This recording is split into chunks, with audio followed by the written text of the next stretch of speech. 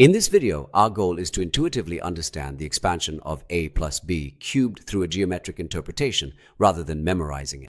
How are we going to do this? Look, you can see here that one edge of this cube is made up of two different lengths. Let's call the longer one a and the shorter one b. So one edge of the cube here is now a plus b.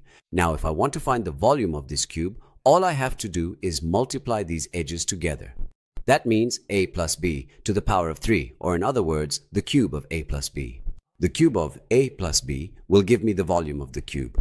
I can also find this in a different way. I can calculate the volumes of the small pieces that make up the volume of the cube here one by one, and when I add them up, I can find the volume of the cube. Now, that's exactly what we're going to do. Let's start with the red cube here. Since one edge of the red cube here is a, I multiply them together.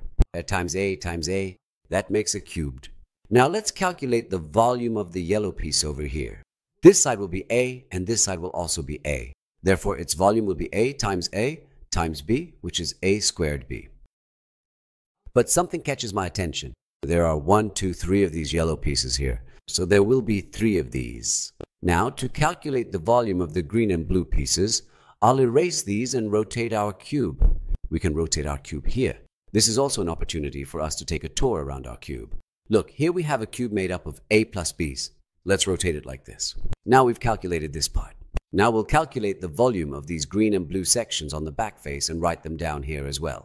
We had called the long piece A and the short piece B, so let's write them here. Now let's calculate the volume of the green part here. I'm multiplying the edges together. A times b, that is ab squared. But if you look at the colors here, you can see there are 3 green pieces like this. So I write a 3 in front of this. And finally, I'll calculate the volume of this small blue cube here. The product of 3 b's, that is b cubed. So I've arrived at the expansion of a plus b cubed. Now, I used to know the expansion of a plus b cubed by heart. Now, I also know what it means geometrically. This means the following. If I ever forget the expansion of a plus b cubed, I can figure it out myself like this.